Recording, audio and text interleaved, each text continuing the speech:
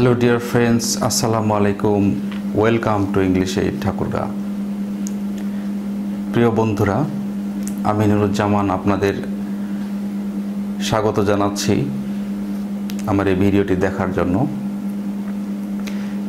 যে যেখান থেকেই আমার এই ভিডিওটি দেখছেন সবাইকে সুস্বাগতম। আজকে আমরা বি ভার্ব দিয়ে কিভাবে চমৎকারভাবে প্রশ্ন করা যায় সেই সম্পর্কে জানব। আপনারা জানেন যে আমাদের ইংরেজিতে কথোপকথনের যে প্রধান অন্তরায় সেটি প্রশ্ন করা নিয়ে। একটি মানুষকে আমি যত প্রশ্ন করতে পারবো আমার আলাপ কিংবা কথোপকথন ততই দীর্ঘায়িত হবে। আমি যদি প্রশ্ন করতে না পারি তাহলে আমার কথোপকথন কখনোই দীর্ঘায়িত হবে না। সেজন্য এই বিষয়টি অত্যন্ত গুরুত্বপূর্ণ। আমাকে প্রশ্ন করা শিখতে হবে। আমি দেখছি যে যদিও বি ভার্ব খুব সোজা মনে হয় অনেকের কাছে, be verb am is R, was wire, will be এগুলো নিয়ে, কিন্তু এগুলো দিয়ে আমরা অনেক বড় বড়, অনেক চমৎকার, অনেক ফ্যান্টাস্টিক টাইপের বাক্য আমরা তৈরি করতে পারবো। বি ভার্বের প্রায় 10 থেকে 15টি ক্লাস আমি আপনাদের উপহার দিব। প্রতিটি ক্লাস বারবার যতক্ষণ বুঝতে না পারেন ততক্ষণ পর্যন্ত দেখতে থাকবেন। ইনশাআল্লাহ be verb will be fully clear to you. এখানে দেখেন যে আমরা প্রথম ক্লাসে, দ্বিতীয় ক্লাসে এবং তৃতীয় ক্লাসে শিখেছিলাম যে আই এম ফাইন, আমি ভালো আছি। আই এম ফাইন, আমি ভালো আছি। এখানে একটি কথা আপনাকে খেয়াল রাখতে হবে যে প্রশ্ন যখন আমি করতে যাব তখন আমাকে খেয়াল রাখতে হবে প্রশ্ন মানে অক্সিলিয়ারির সামনে। হ্যাঁ, প্রশ্ন মানে অক্সিলিয়ারি। এখানে তো এটা অক্সিলিয়ারি নয়, এটা এখানে বি ভার্ব। কাজে আমি নিচ্ছি প্রশ্ন মানে বি সামনে। তাহলে অর্থ কি দাঁড়ালো যে এই বিটাকে তাহলে প্রশ্ন বানানোর জন্য আমাকে সামনে নিতে হবে। আমি যদি বলি আই এম ফাইন, অন্য এক দিক থেকে আমাকে আরেকজন বলবে যে তুমি কি ভালো আছো, প্রশ্ন যদি করে, তাহলে আমি উত্তরে দিতে পারি যে আই এম ফাইন। তাহলে আয়ের জন্য এখানে আমরা নিব ইউ দিয়ে প্রশ্ন করার জন্য। আর এম যেহেতু আয়ের জন্য, তাহলে ইউ এর জন্য আর হবে ইউ আর। এটাকে প্রশ্ন বানানোর জন্য আমরা আর ইউ সামনে নিয়ে নিব। আর ইউ, তুমি কি হও বা তুমি আছো। তারপর এখানে এক্সটেনশন নিয়ে আমরা পূর্ণাঙ্গ একটি প্রশ্নবোধক বাক্য তৈরি করব। আর ইউ, তুমি কি হও বা তুমি আছো। এখানে যদি ওয়ার দেই, ওয়ার ইউ, তুমি কি ছিলে। উইল ইউ বি, তুমি কি হবে বা থাকবে। এখানে দেখেন উইল বিতে দুটো অংশ আছে, একটা উইল, একটা বি। একটি অক্সিলিয়ারি বা বি ভার্বে যদি দুটো অংশ থাকে, প্রথম অংশটি সাবজেক্টের সামনে বসাবো, দ্বিতীয়টি সাবজেক্টের পরে চলে যাবে। তাহলে এখানে উইল বি আছে, তাহলে will you B, beta will বির অংশর বিটা আমরা ইউ এর পরে নিব। যখন বাক্য তৈরি করব তখন আরো আমাদের এটা ক্লিয়ার হয়ে যাবে। এখানে আমি দেখি যে আর ইউ ফাইন, খুবই চমৎকার একটি প্রশ্ন। এই কথাটি দিয়ে আমি অনেক কথোপকথন করতে পারি যে আর ইউ ফাইন, তুমি কি ভালো আছো। এখানে একটি বিষয় খেয়াল রাখতে হবে, সেটা হচ্ছে আমি অনেক সময় উত্তর দেওয়ার সময় ইয়েস অথবা নো বলে স্টপ করে দেই। এটি করা যাবে না, কারণ আমি যত স্মার্ট হব ততই আমি আমার কথাটাকে ফর্মাল করব, ইনফর্মাল রাখবো না। ইয়েস নো বলে যদি আমি স্টপ করে দিই তাহলে এটা ইনফর্মাল টাইপের একটা স্পিচ হলো। ইনফর্মাল হচ্ছে প্রায় যেটা ভদ্র ল্যাঙ্গুয়েজ। হ্যাঁ, তো আমি ইনফর্মালটাকে তো অভদ্র ল্যাঙ্গুয়েজ বলতে পারি না। যে ফ্রেন্ড সার্কেলে ফ্রেন্ডকে যেমন আমরা তুই করে বলি, তুই কথাটা কিন্তু সব জায়গায় আমরা বলতে পারবো না। তাই জন্য একজন যদি আমাকে প্রশ্ন করে যে আর ইউ ফাইন, আপনি ইয়েস অথবা নো বলে স্টপ করতে পারবেন না, আপনাকে বলতে হবে ইয়েস আই অ্যাম। অথবা আপনি এভাবে বলতে পারেন ইয়েস আই অ্যাম ফাইন। আপনি যদি এই ফর্মটাই ইন্টারন্যাশনালি ইউজ হয় যে ইয়েস আই অ্যাম, অথবা আপনি যদি ভালো না থাকেন তখন আপনাকে বলতে হবে নো আই অ্যাম নট, শুধু নো বলা যাবে না। অথবা আপনি এভাবে বলতে পারেন যে no I am not fine. তাহলে আমরা শুরু করছি। আর ইউ ফাইন, তুমি কি ভালো আছো? আপনারা মন দিয়ে শুনবেন, অত্যন্ত থিঙ্কিং করে, চিন্তা করে আমি এই লেসনটি বানিয়েছি যাতে খুব সহজে আপনারা প্রশ্ন করতে পারেন। এই ভিডিওটি ভালো লাগলে আপনি এটাকে লাইক, শেয়ার এবং সাবস্ক্রাইব করে রাখবেন। আমি এরপরে আরও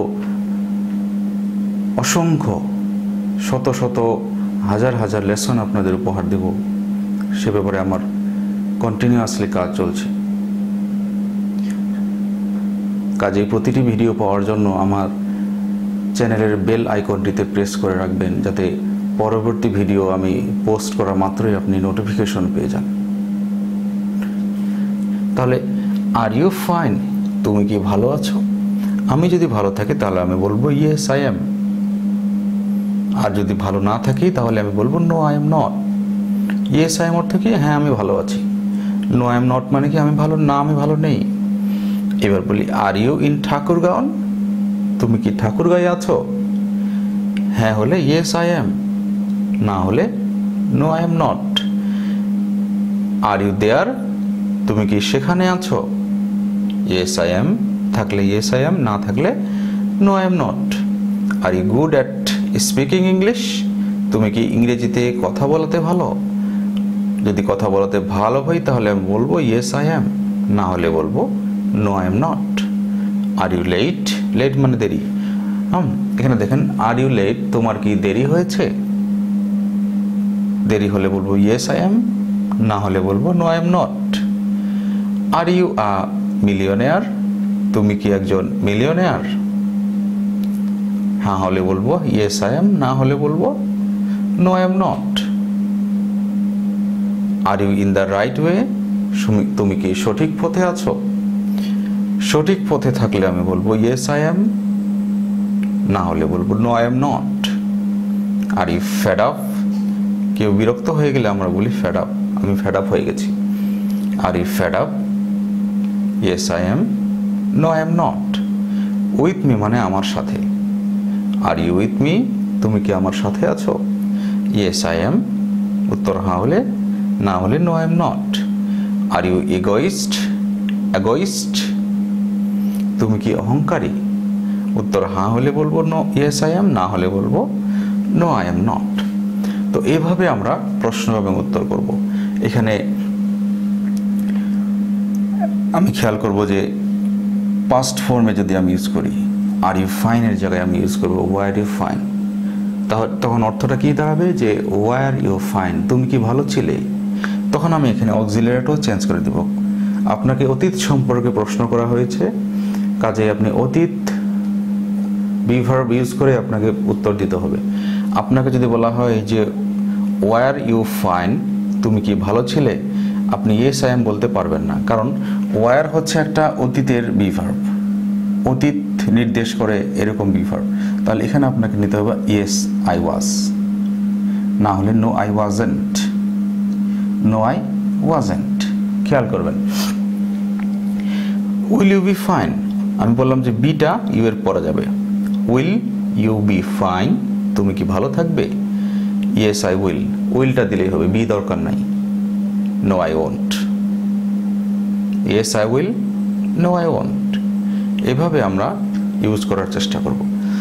আপনি একটি ফ্রেন্ড ম্যানেজ করতে পারেন, আপনার স্পিকিং পার্টনার। এই একটি মাত্র ছক আপনাকে প্রশ্ন এবং উত্তর দেওয়ার ক্ষেত্রে অনেক দূরে এগিয়ে নিয়ে যাবে। অত্যন্ত আমার কাছে একটি চমৎকার ছক মনে হয়েছে। এরকম ছক আমি কোনো বইয়ে কিংবা কোথাও দেখি নাই। এত সহজে প্রশ্ন করার একটা নিয়ম। আমরা তো আর সেই যুগে নেই যেখানে আমি বলবো যে সাবজেক্ট, অবজেক্ট, ভার্ব, এই স্ট্রাকচার মুখস্থ করে কখনো ইংলিশ শেখা যায় না। শিখতে পারলেও সেটা অনেক কষ্টসাধ্য হয়ে দাঁড়ায় এবং সেই স্ট্রাকচার একদিন ভুলে যাওয়ার সম্ভাবনা খুব খুব খুব বেশি। আমার একজন টিচার, আমার একজন শিক্ষক, উনি বলতেন যে rule is for full. Rule মুখস্থ করাটা এটা বোকার কাজ, কাজে কখনো রুল মুখস্থ করবেন না। আপনি সেন্টেন্সটা মুখস্থ করে সেই সেন্টেন্সের আদলে আপনি আরও অনেক বাক্য বানাতে পারবেন। সেখানে আপনার কি হবে, সেই বাক্যের ভিতরেই আমাদের রুল অন্তর্নিহিত রয়েছে। আমরা বাংলা কথা বলি, এই বাংলার আমি কোনো গ্রামারে জানি না, অথচ বাংলা বলতে পারি। ঠিক ইংলিশটা আমি যদি রিডিংয়ের মাধ্যমে, স্পিকিংয়ের মাধ্যমে, লিসেনিংয়ের মাধ্যমে আমি চর্চা করি, দেখবেন যে অল্প দিনে আপনি ইংলিশে এক্সপার্ট হয়ে গেছেন। এখানে আমি যদি দ্রুত স্পিকিং করতে যাই একজন স্পিকিং পার্টনারের সাথে, সেখানে আমি কীভাবে বলবো যে আর ইউ ফাইন, তুমি কি ভালো আছো। ইংলিশটা তো আমরা বুঝতে পারো, বাংলাটা এভাবে উত্তর এবং প্রশ্ন করব যে আর ইউ ফাইন। আপনার ফ্রেন্ড বলবে ইয়েস আই এম। আপনি তাকে আবার প্রশ্ন করলেন আর ইউ ইন ঠাকুরগা। যদি উত্তর না হয় তখন সে বলবে যে no I am not, I am in Dhaka. Are you there, তুমি কি সেখানে আছো। Yes I am here. ও ওখান থেকে বলবে ইয়েস আই এম হেয়ার। অথবা no I am not hair অথবা দেয়ার। Are you good at speaking English. Yes I am good at speaking English. Are you late. No I am not late অথবা no I am not. Are you a millionaire. No I am not. Are you in the right way. Yes I am. Are you fed up. No I am not. Are you with me. Yes I am obviously. Are you এগোইস্ট। No I am not. এখানে দেখেন, এখানে আমরা subject change করে দিয়ে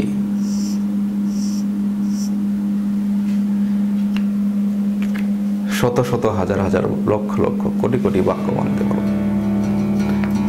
সাবজেক্টের তো হিসাব নাই। এই বিভারও আপনি হিসাব করতে পারবেন যে প্রেজেন্টের আমি যার, পাস্টের ওয়াজ আর, ফিউচারের উইল বি। উপরে 3টা, পাস্টের 2টা, ফিউচারের 1টা, তাহলে 3 3 6টা। এই 6টা বিভার দিয়ে আপনি কোটি কোটি লক্ষ লক্ষ বাক্য বানাতে পারবেন। আমরা অনেক সময় অনেক ভিডিও দেখি যে একটি ক্লাস করে লক্ষ লক্ষ কোটি কোটি বাক্য শিখুন। সেখানে শেখার অনেক কিছু রয়েছে, কিন্তু আপনার আগ্রহটা বেড়ে যায়। তো এখানে আমি সংখ্যা দিচ্ছি না, কিন্তু আপনি যদি চেষ্টা করেন, আপনি যদি ইচ্ছা করেন, আপনি এখান থেকেও আপনি লক্ষ লক্ষ কোটি কোটি বাক্য তৈরি করতে পারবেন।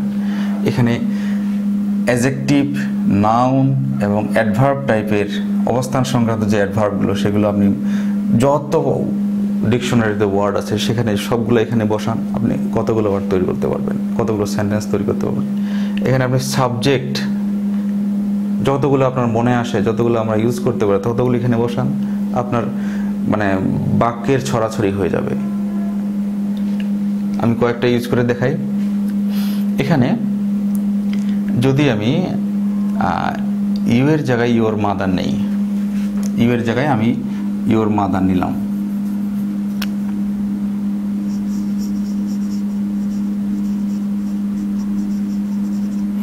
তাহলে ইউর মাদার কে? মা তো একজন, তাই না? তাহলে এখানে আর আমার উঠে গিয়ে তখন কি হবে? ইজ হবে, ইজ হবে। তাহলে এখানে আমি বলতে পারি যে ইজ ইউর মাদার ফাইন? তোমার মা কি ভালো আছে? চমৎকার একটি বাক্য।